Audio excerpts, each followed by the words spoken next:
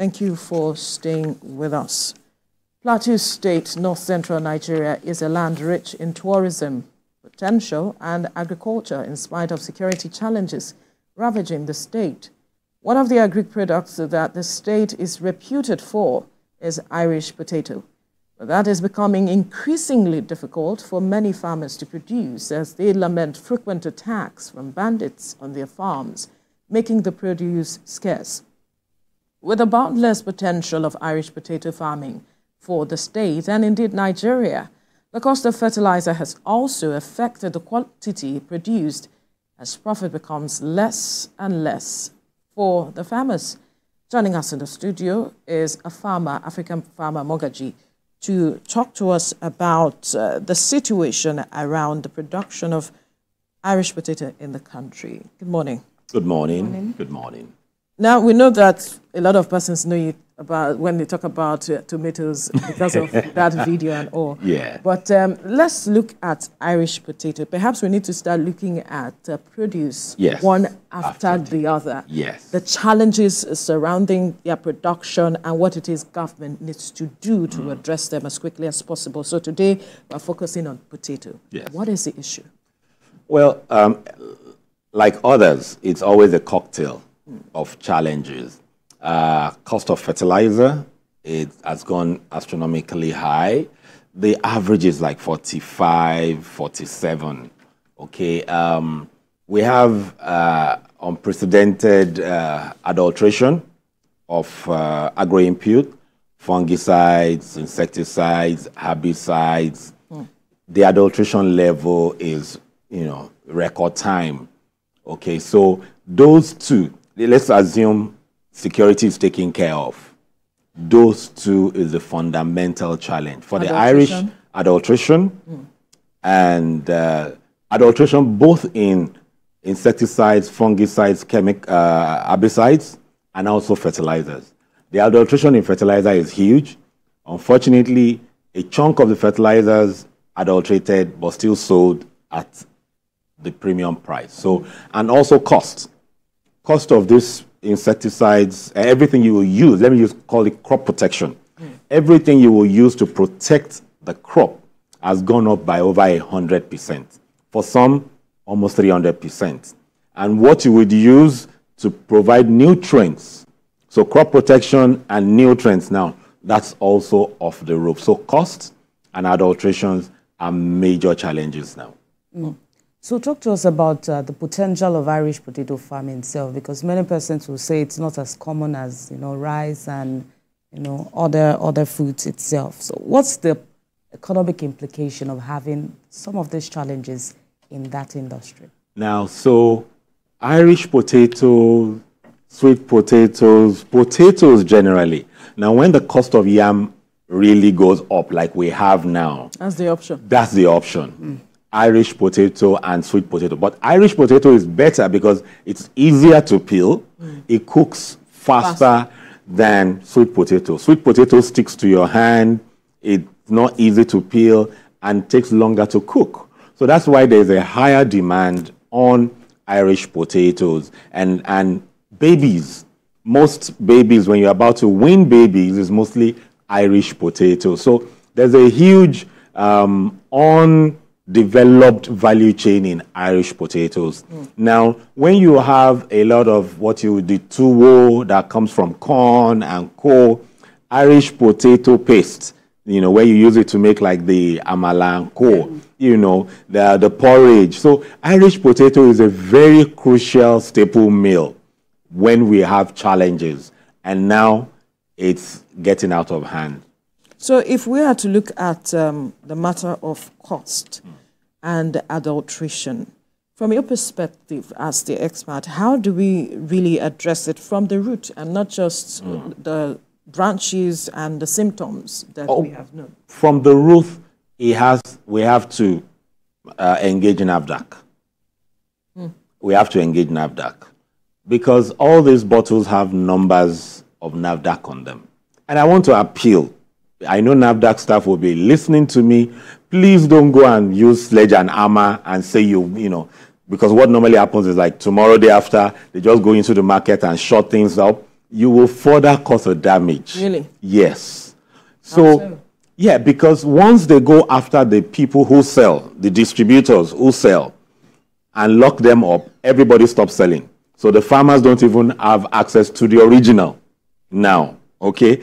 The challenge is the original is very expensive, so it gives room for adulteration to come in. And some of this adulteration, you know, a chunk of the times when NAFDAC wants to go and shut a place down, the people already shut down before they show up. So bottom line is a systemic thing. So we don't want to deprive the people really selling original. And I've said this many times. Original and fake in Nigeria, or original, adulteration and fake in Nigeria is almost same quality in terms of branding and packaging. So how do you identify which is which? You can't. It's the price that you use to differentiate. So when the farmers have tough economic scenarios around them, tractor on the average is about 30,000 per acre now, 30 to 50,000 per acre. Okay, and when you say like an hectare, 2.5 acres, that is one football field, 15 plots of land, you're talking about over 70,000. Okay, last year it was in the 40, 35, depending on different areas. So every cost has gone almost 100% high. So the farmers, for them to be able to produce, and don't forget, most of the farmers now have reduced their land size. So the person doing 20 acres is doing 10. The person doing 5 is doing 1 or 2. So now they have to minimize the cost and manage cost. And managing cost means that you will be prone to getting adulteration. That is where the challenge is. And, you know, when you talk about lasting solution, it's private sector, not government anymore. Because government cannot handle all this. Every crop has a challenge currently, okay? And that's not the fault of government. Climate, like this late blight now. The fundamental challenge is late blight is caused when the climate is cooler. You know, you understand that right now we have a more cooler climate than before. So that is what is really causing the damage, the blight, causing the damage currently beyond the cost. Now, government can't do anything about the weather, okay? But what can be done is to ensure that we have good quality. And we have private sector who are looking at coming into the agri sector to come in providing this input with an arrangement of repayment. If we have the banks of agriculture functional, for now there's a challenge with that. We need some other banks that have funding for agriculture. Some banks have funding for agriculture, developmental funding for agriculture that is warehoused and is not deployed. We need, like ministry, private sector, to, you know, reach out to these banks and they helping them to unlock this funding. Now, the blight, which is causing the main reason why the price is going higher, that blight, the solutions are available locally. In fact, there are new agro inputs available in the country, cheaper than what they are currently using, but the information is not flowing round. So we need information. We need more publicity. I've always said it. For us to be successful in Nigeria, we need to identify media as a major stakeholder, not to report what we are doing, but also to follow up, to disseminate information. We are not doing that enough, both at government, at private sector, at ministry. We need to improve that. When we get the right information out, then we'll be able to help. Like right now where we have challenges, economic challenges, price going higher, when the farmers know where to get what, it helps to actually produce. So right now, one of the challenges that the farmers are shouting about is that, oh, they thought they would be able to take advantage of the inflation to make more money. More money, yes. Yeah, but right now, you know, when the new potatoes came out, the prices nosedived by like 100% also, from 200 and something to about 70 something. Why? Yeah, because they had little in stock. So the people who had a few in stock were cashing out. But the farmers also are losing out. because when they produce, they have to sell. Yeah. Storage is a major conversation that takes power, electricity. I've been to India to do a few studies about sweet potato also. It's the private sector that provides the storage around locations where they are producing the potatoes. So when you're harvesting, they provide, so the farmer either rents space or sells to them, and they keep it for some time and sell. Sure. Even though government also has, but private sector has more in all the locations that I went to. So we need to open up, like I always say, these opportunities to the private sector. Once we open it up to the private sector and tell them and government tells them what they would do to protect and make sure it's sustainable, the private sector, many people will want to put their money in because their money currently is useless in the banks. All right. All right. Before you ask your question, okay, let's quickly go on a break. When we return, we'll continue this conversation in the studio. Stay with us.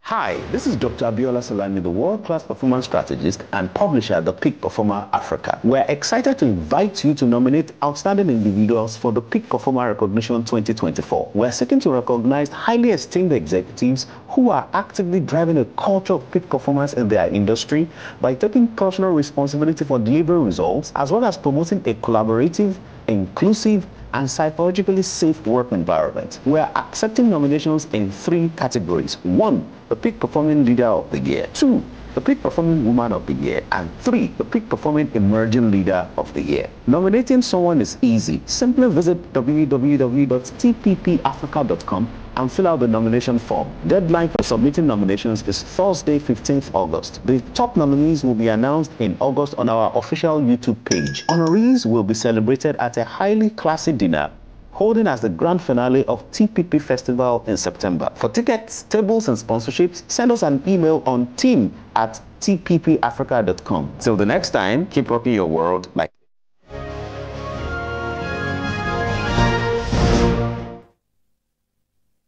All right, thank you for staying with us. Before we went on the break, we were talking about challenges around Irish potato farming, and we still have our guest in the studio, a farmer, African farmer, Mogaji, here talking to us about the major challenges and how we can resolve them. But Olamide, you wanted to ask a question before we went on break. You mentioned the fact that, the federal government doesn't have as much impact or hold on the climate change. But then these farmers also mentioned insecurity, the insecurity problem. In this case, it was the plateau farmers. So probably, perhaps we should be looking away from that region. What are the major areas that encourage the growth of potatoes generally? Most of the northern states grow Irish potato. Most of the northern states, without an exception. If I believe, because I was talking to a researcher also yesterday and saying, places like Kwara, Shaki, they have similar climate to the north. That encourage the production. Yes, so it's just, you see, it's like any other produce in the country. We have not explored the production across the regions. Like right now, the cooler environments, grow better right now. It's just that we have more intense weather being cool, okay? So, but during the dry season, almost all the northern states plant it. So the comparative, I personally believe places like Ekiti in the dry season, because it's cool in Southwest, it's cooler than other locations here. If you go to the Shaki axis, it's really cool in the dry season. So in the dry season, everybody produces. So in the rainy season also, we can have it produced. So we've not explored alternatives, and that is not federal, it is states. It is states.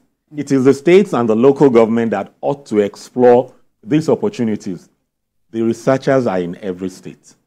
The question is it priority? It's always a priority issue. Many times, too much of the time now is federal. It needs to be state.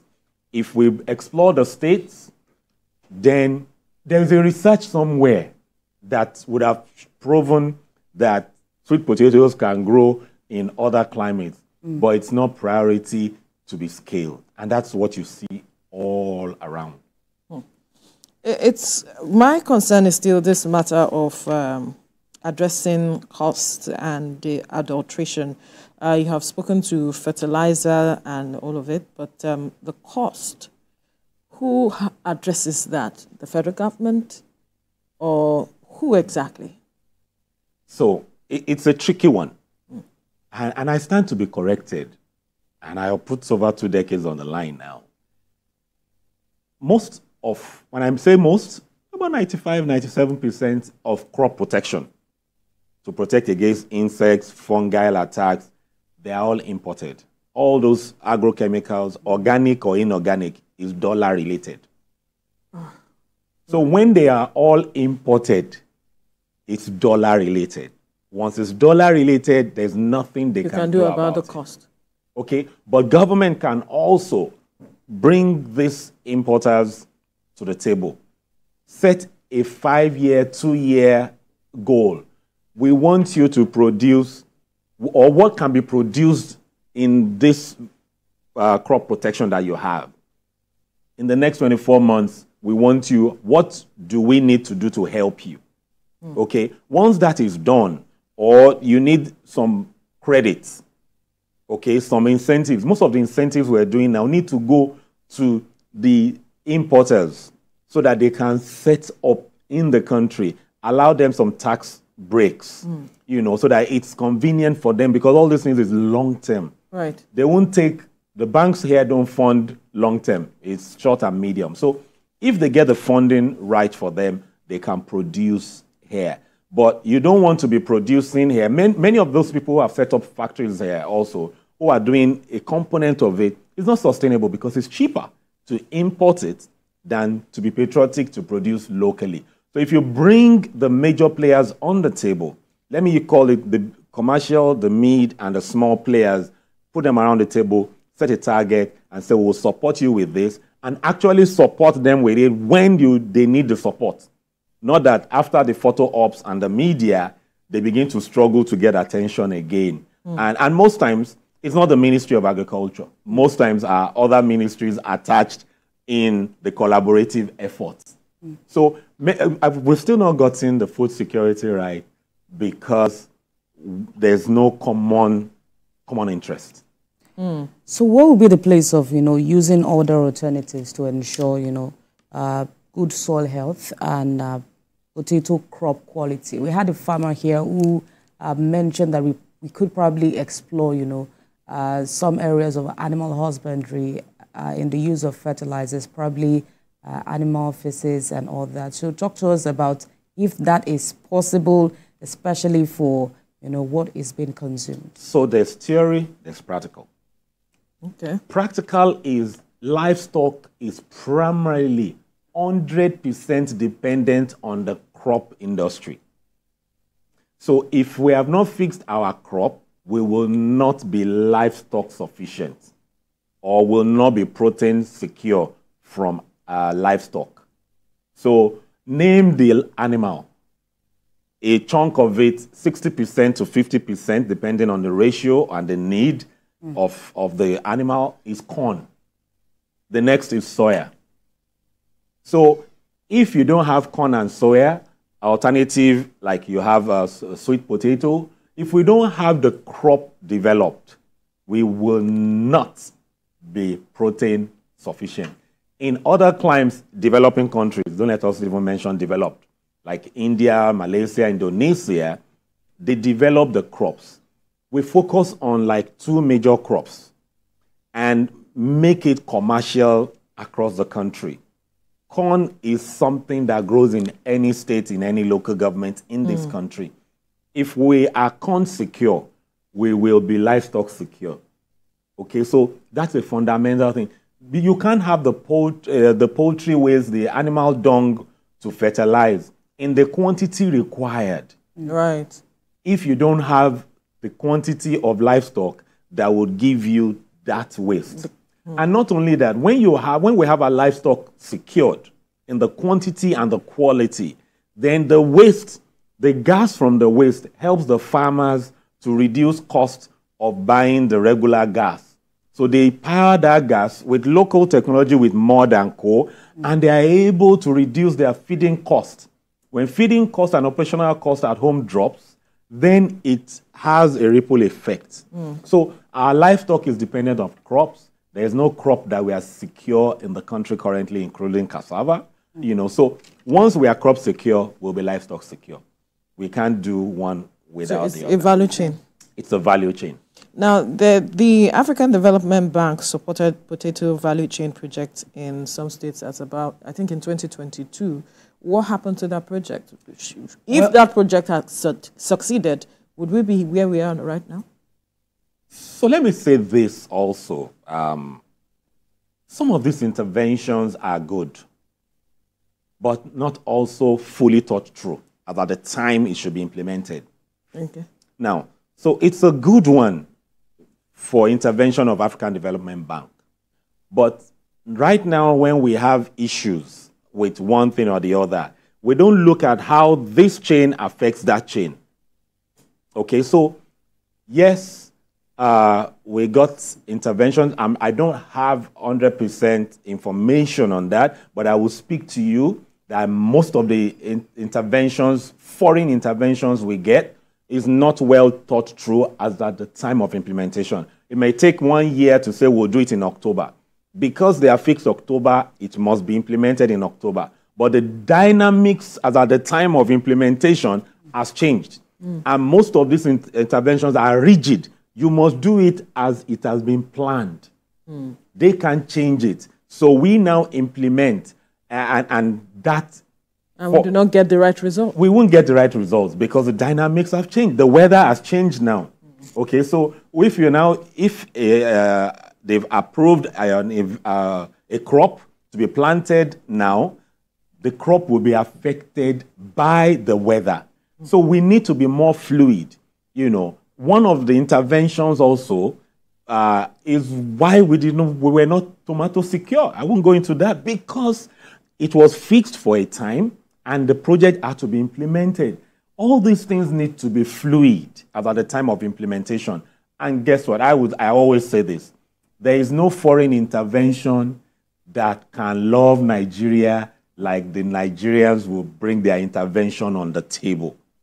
We need Nigerian interventions that will be implemented on the table and not all the foreign. Some of this foreign... But is that a reflection of we not having a say or input into some of these interventions? Because we should let them know that it is not getting the right result because implementation at a particular time, it needs to be fluid, bottom line, like you rightly pointed out. So also I operate for many years in the development space. I'm an Ashoka Fellow, IBLP Fellow, Cochrane Fellow.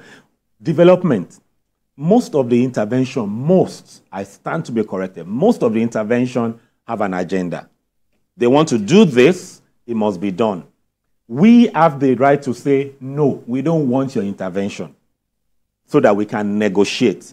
But most times, because they know there's always a need around here in developing countries, especially in Nigeria, they say, we want this done and you do it. And they get satisfied because data is fundamental what developmental partners want. They get the data. It's just that we don't get the results. So we need to be able to say no to various interventions. I've been around, once they did around river basins, almost 20-year-old, it was put on hold because Abacha, took over government then. And so they placed a hold on the intervention. When Abacha passed on, they still insisted that it must be done as at those documents then. But the parastatal was telling them, no, why don't we use this and this? They said no. And so most intervention is rigid. And until we begin to, and it's a two-way, we need them, they need us. Absolutely. So until we begin to say, we don't want. And once it is approved by their management, they also have to implement, so they will need to shift. So we need bold people who will say no to them. We say who yes, understand the issues. We say yes because we think, oh, they will give us funding. No, they need data. They need data to access more money. They need the pictures to show that we are doing something. So it's a win-win. We know too much about this developmental funding than to be playing around. We need each other. But all, check, go around the country, evaluate developmental funding, you will see that 1 year, 2 years, 3 years down the line, there's no impact. But they win because they get data and pictures. Wow. I also like you to, touch on the role of research. You mentioned it earlier. To an extent, we can say that the average farmer probably got his knowledge through practical and not even the use of research, which is an area that we probably have not, explored as much. We may have some outcome of research, but most farmers will probably not look into that. Using research in improving, disease resistance on these crops, not just even the crops, but also livestock.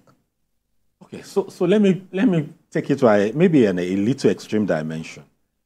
Our researchers, especially in the agri sector, they need a bit of government paying attention to their mental health. Why do I say so?